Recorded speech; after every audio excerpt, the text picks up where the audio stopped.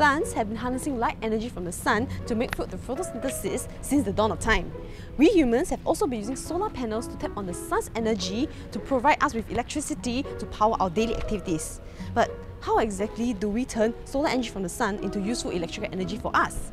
Well, today we'll be going on a treasure hunt to find and take a closer look at some of these solar panels. Let's go! Ooh.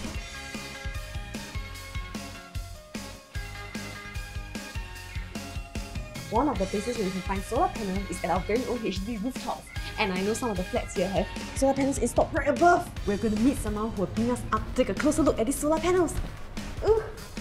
Oh my god, this is so interesting. Oh, aside. Oh, it's there! Solar panels are found on rooftops because the amount of power generated is maximized if the solar panels are fully exposed to the sun. And since in Singapore there's literally so many buildings dotted around the whole island, this is one of the innovative options that we've come up with. A solar panel is really interesting, so let's take a closer look at its core elements. The solar panel is usually made up of an outer layer of glass casing and an inner layer comprising many solar cells that are interconnected with one another. The glass casing protects the solar cells from dust and debris, while the layer of solar cells is where all the magic happens. Let's go find our next location. Let's go.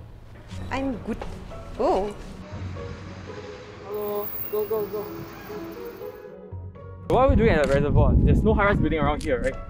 Well, you don't always need solar panels to be on top of buildings. It can be anywhere as long as there's enough sunlight reaching the solar panels. Even on water. Look! It's there! Oh yeah, you're right!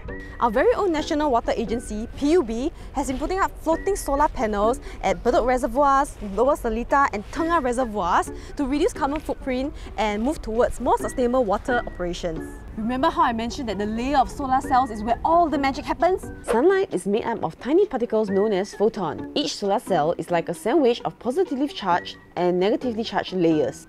When the photons hit the solar cells, they release energy that knocks some of the electrons out and frees the electrons within the sandwich. These electrons can then be directed into wires and flow out in a circuit, and this electron flow results in electric current being generated. If it's that easy, why don't we just go 100% solar? It's also about having enough space to put up solar panels in the first place. And in Singapore, where there's obviously limited land, we have to set aside land that could be used for other purposes to install solar panels instead. And also, solar panels only work in the day, so we have to figure out ways to store it for nighttime usage. Wow, this is pretty cool. Like, different patches of solar panels, right? They look a bit different because they're from different companies.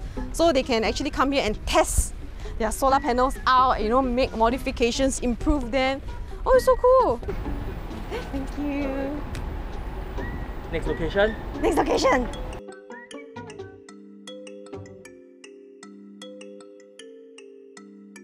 Another challenge we have here in tropical Singapore is our beautiful weather. So when it rains or when there are too many clouds, the solar panels cannot work.